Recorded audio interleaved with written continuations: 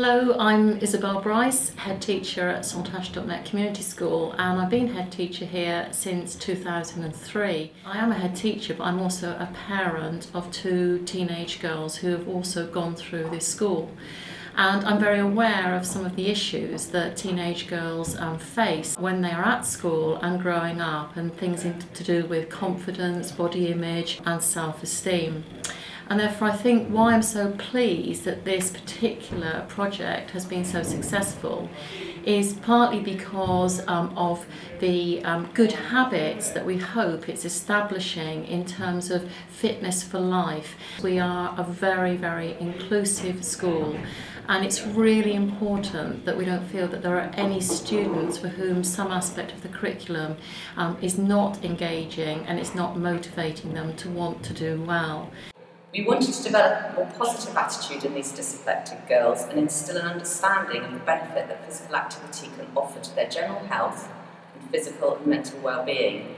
The girls were selected based on their low level of effort and participation in Key Stage 3. A significant proportion of these were entitled to free school meals, had SEN status or were children in care. The majority disliked highly competitive team games, activities that occurred outside and those requiring high levels of physical exertion. They also didn't like being involved in mixed gender classes. Having identified this, the curriculum was adapted to be based indoors and focused on many individually performed activities rather than team games.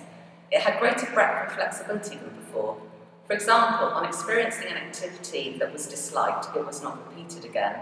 The atmosphere was also lightened by regularly playing music in the lessons, which when selected by the girls, it often motivated them to work at higher levels.